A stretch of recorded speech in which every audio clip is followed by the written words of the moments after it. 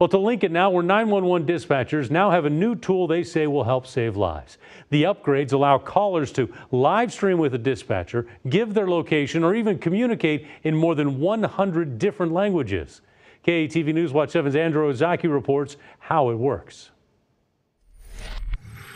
1, 2, 3. When seconds count. If you can count with me so I can hear you, that'd be good.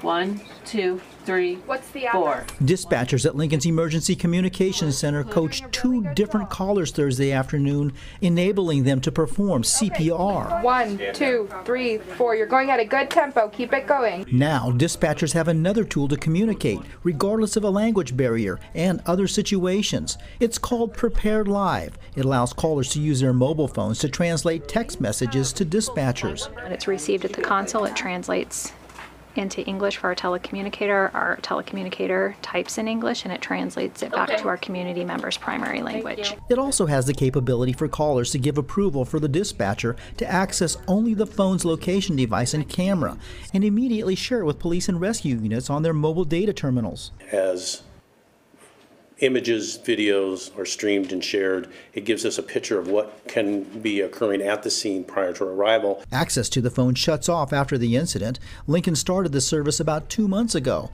It cost the city about $50,000 a year. Provides a significant benefit over what we currently see today. So it is money well spent. According to its website, Prepared Live provides service to about 10% of 911 centers across the nation. Lincoln is the largest in Nebraska. Is he breathing? Is he safe alive? In Lincoln, Andrew Ozaki, KETV, News Watch 7.